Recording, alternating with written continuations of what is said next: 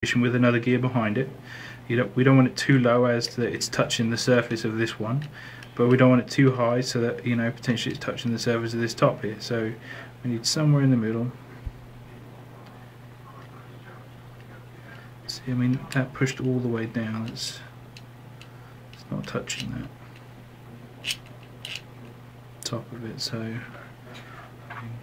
obviously in relation to the other gear is going to be important as well, but I think we can safely put a shim on top of that one. I think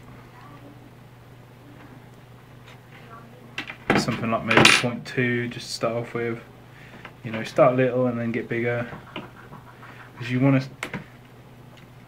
don't want to go too tight straight away. You see, you don't know if it's too tight then. But if you start off too loose, then just go too tight.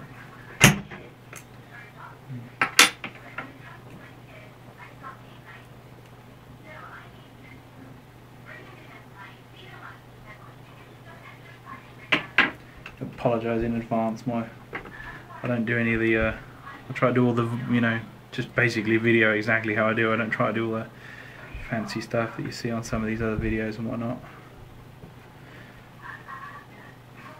It's just sometimes it's rough, you know what I mean. But at least you guys it's literally just as you see it, as I'm doing it. I'll try 0.2 there. Remember, hold it nice and tight.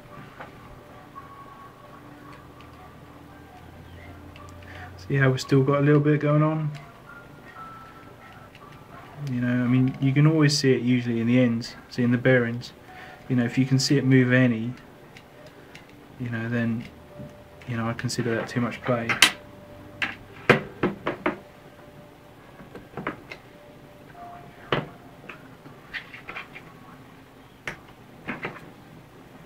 So we know that the 0.2 there was not enough.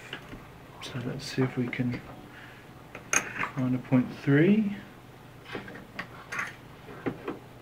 I mean, there's always the option for 2. If you want 0.4, you can go somewhere in the middle with a couple of these 0.2s. So you've got the option for multiple shims, as long as you're, to get the whatever correct amount. You don't have to just use the set shims. It is an art, and can't emphasise that enough. Right,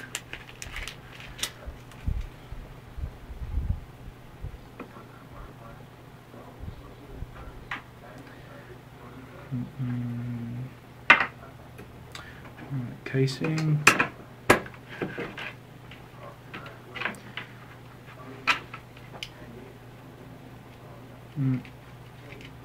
Still got some.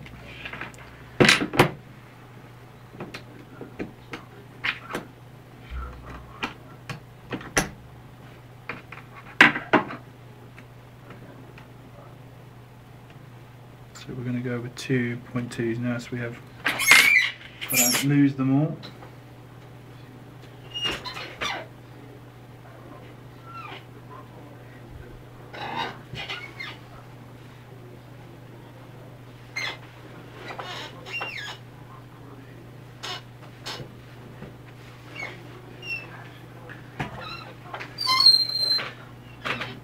One.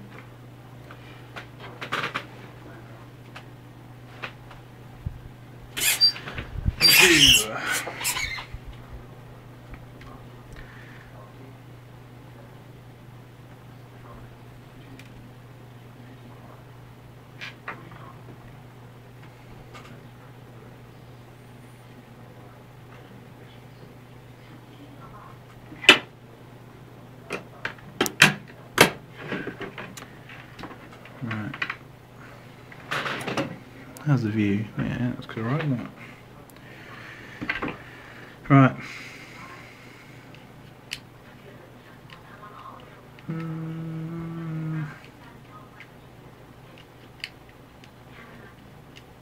Just a little bit.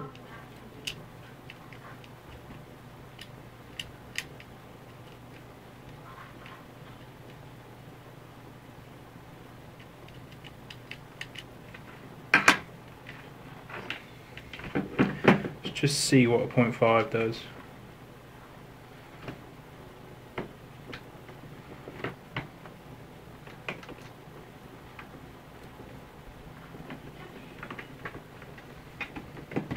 you know, you've always got the option to go back if you want.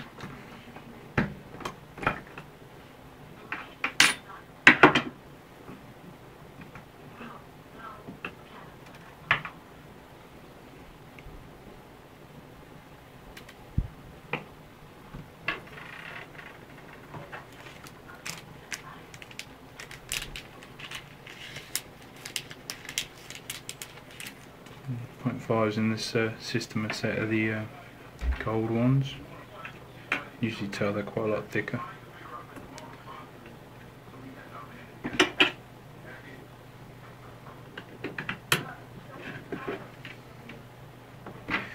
So look. Oh, see, now we're on par with the other ones now. So it's not too close to, you know, the top of this surface here. It's not too close to the top of the gearbox. You know, it's right in the middle. I mean, obviously we've still got to check the, you know, how it relates to the sector gear here, but let's have a little look.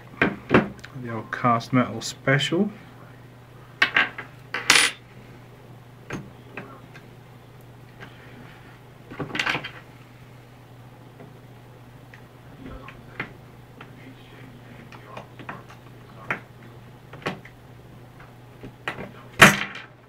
Nice.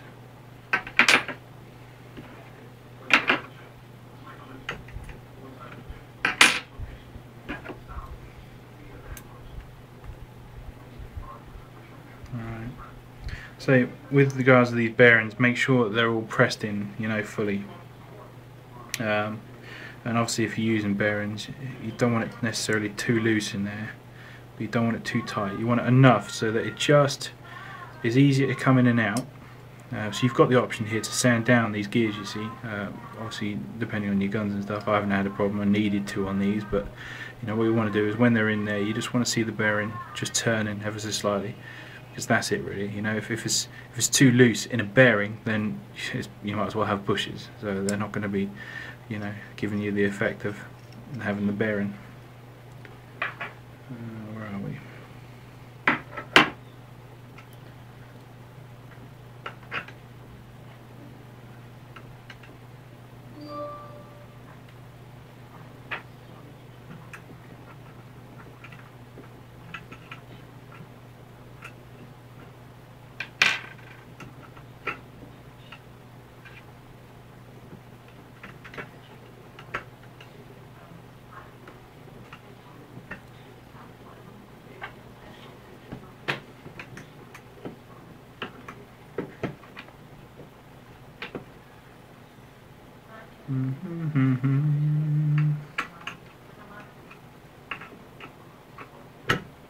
And this one goes. Then we do the same again. We just check the overall amount of play, and then if it needs shimming, we check its relation to the other gears.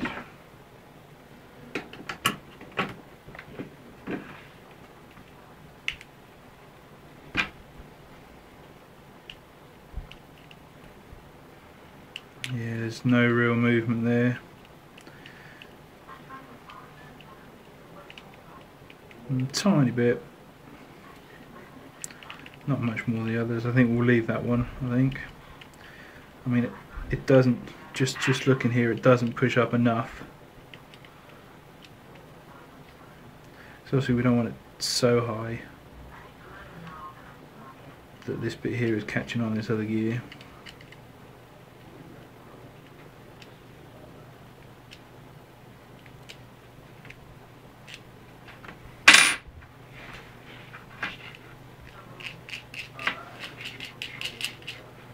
Yeah, I think that works. I think it works pretty well. I mean, just flicking these, and they just keep going, you know, afterwards. I mean, if we apply a little bit of the, I don't know, some lithium grease on there, just to, you know, don't have to put a lot on there. You just want just a little bit, just to calm down the whole metal on metal thing. You know, to remove any sort of wear or noise, but really, you know, don't go too crazy.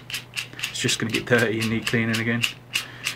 So yeah, so that's just an example of how to reshim the AEP gearbox for either a Tokyo Marui or a Chima. This is a Tokyo Marui.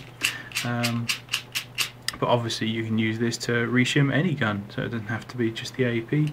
Use this general principle on another one, so on any gun. But I hope that's alright and helped you out, guys. Thank you very much. Cheers.